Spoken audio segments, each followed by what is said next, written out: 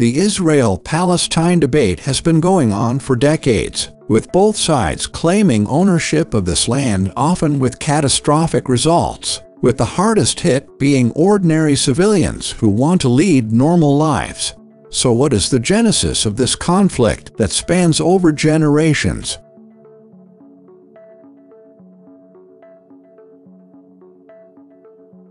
In the 17th century BC, three patriarchs of the Jewish people, Abraham, Isaac, and Jacob, settled in a region approximating present-day Israel, the West Bank, and the Gaza Strip. This region was named Canaan, the land of Israel, or the Holy Land. In 1000 BC, King Saul established the United Monarchy, which then was ruled by King David, who made Jerusalem the capital of his kingdom. His son King Solomon built the first temple in Jerusalem. After the death of King Solomon, the United Monarchy was split into the Kingdom of Israel in the north, with Samaria as the capital, and the Kingdom of Judah in the south, with Jerusalem as the capital. Majority of Jews dwelled in these lands, but then it was subject to numerous conquests of various groups, leading to the significant decrease of the Jewish population. One major conquest was conducted by the Roman Empire. They renamed the Kingdom of Judah to Palestine. During this time, Christianity, which started as a Jewish sect, ultimately became a dominant religion toward the end of the Roman Empire.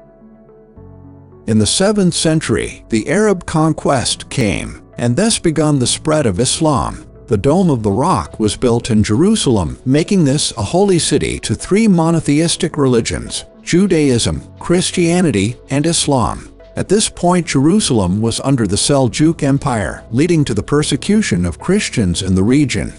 Upon hearing about this, Christians in Europe launched several crusades to bring the holy city back to the hand of the Christians. At this time, many Jews were making pilgrimages, mostly in Western Europe. From the 16th century to World War I, the Holy Land, along with much of the Middle East, was ruled by the Ottoman Empire, which had Islamic roots. The Holy Land was now called Palestine.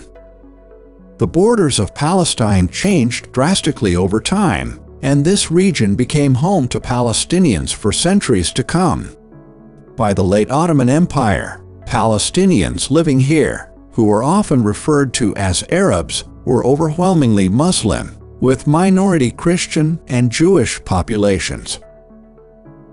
By the time World War I began, several key things were happening in this land. First, there was a growing Arab political movement looking for independence from the Ottoman Empire in hopes of a unified Arab state that would include Palestine.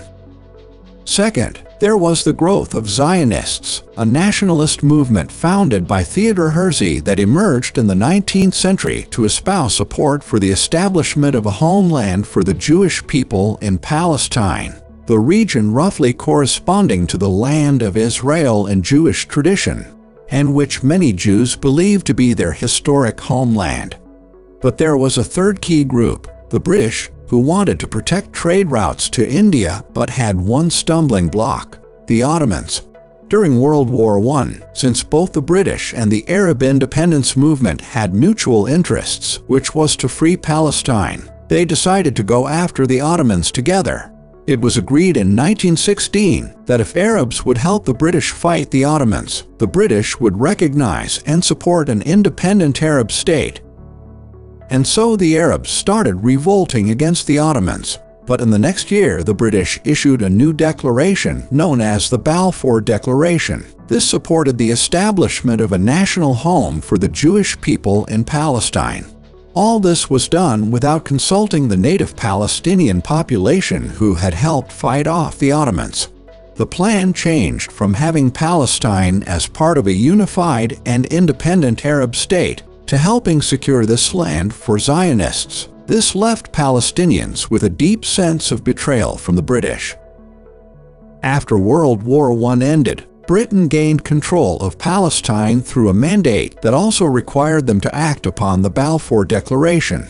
And so between 1922 and 1931, the Zionist movement gained steam, and they moved into Palestine. A popular slogan took off: "A land without people, for a people without land. Then, the world saw the rise of Hitler and the Nazi Party, and this acted as a catalyst, bringing the biggest wave of Jewish immigration into Palestine. Jewish settlers purchased chunks of fertile land and evicted tenant farmers, leaving hundreds of thousands of Palestinian Arabs landless. Seeing this, Palestinians rebelled against both British forces and Jewish settlers, but despite them being overpowered and the British training and arming Zionist militias to suppress the rebellion, the Palestinian rebellion continued. In an attempt to prevent further Palestinian resistance, the British began to limit Jewish immigration into Palestine. This move angered Zionist extremists, leading to more violence. So in 1947, Britain handed over the Palestine issue to the United Nations. A UN special committee proposed the land be divided into two states, a Jewish state and an Arab state, with Jerusalem as a separate UN-controlled region. The Jews accepted this plan, but Palestinians rejected it since it proposed giving over half the land and often the most fertile areas to the Jewish state. The population of Palestinians at this time doubled that of the Jews, and so the partition plan didn't make much sense for Palestinian Arabs.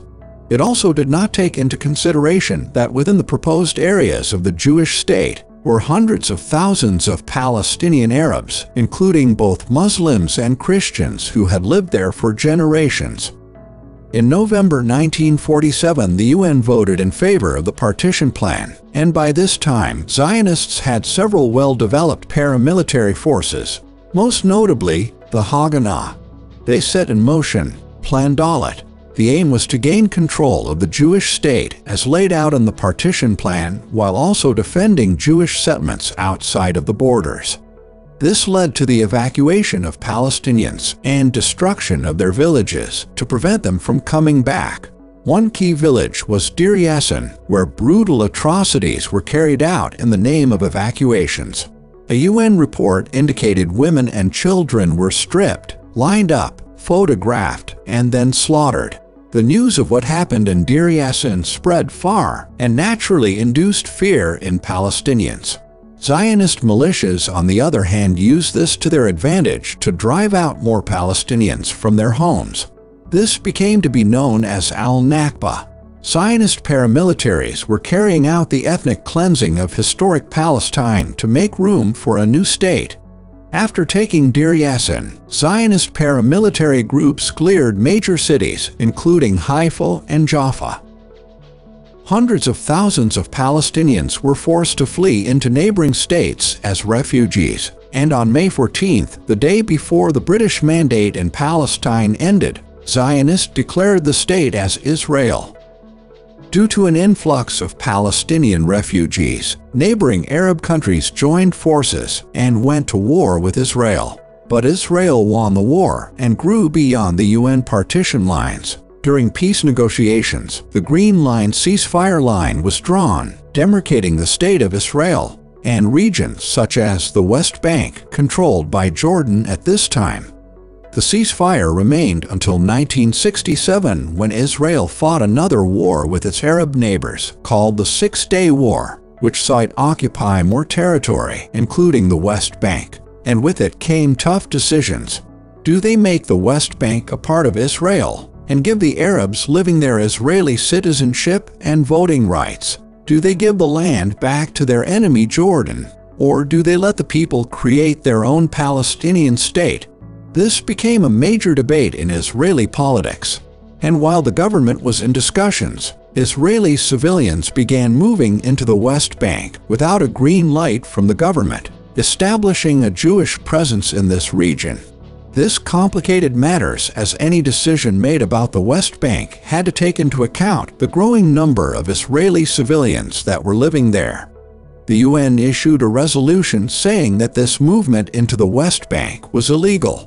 And so the debate began. Were Jewish civilians moving on to mostly empty plots of land that they had captured in a war, and that had deep historical and spiritual significance to them? Or were these settlers colonizing land to expand their nation? All along, the number of settlers in the West Bank grew. the Israeli government granted permits for buildings and construction of roads throughout the entire region for easy access between settlements and mainland Israel. Palestinians didn't like this encroachment, and they began violently protesting. In the mid-1990s, U.S. President Bill Clinton, Israeli Prime Minister Yitzhak Rabin, and Palestinian leader Yasser Arafat signed the Oslo Accords, agreements that established a Palestinian government and split the West Bank into 3 sections. Area A, which gave Palestinians total control over security and government. This makes up about 18% of the West Bank. Area B, designated for Palestinian government control while retaining Israeli security control. Area B is about 22% of the West Bank. And Area C, which remained completely under the Israeli military and government control. This is where majority of the Jewish settlements are, and is about 60% of the West Bank. In 2005, Prime Minister Ariel Sharon decided to remove Israeli settlers from the Gaza Strip, majority of who went to settle in the West Bank. Since 2007, after a brief war against Fatah forces loyal to President Mahmoud Abbas, the head of the Palestinian Authority and Palestine Liberation Organization, the Gaza Strip has been under Hamas, an Islamic resistance movement founded in Gaza in 1987 by Sheikh Ahmed Yassin and Abdulaziz al-Rantisi, shortly after the start of the First Intifada, an uprising against Israel's occupation of the Palestinian territories. Hamas refuses to recognize Israel and wants the return of a fully Palestinian state. The history of Israel and Palestine is deeply rooted in complex narratives and events that have now shaped the current ongoing conflict and suffering of people in these regions.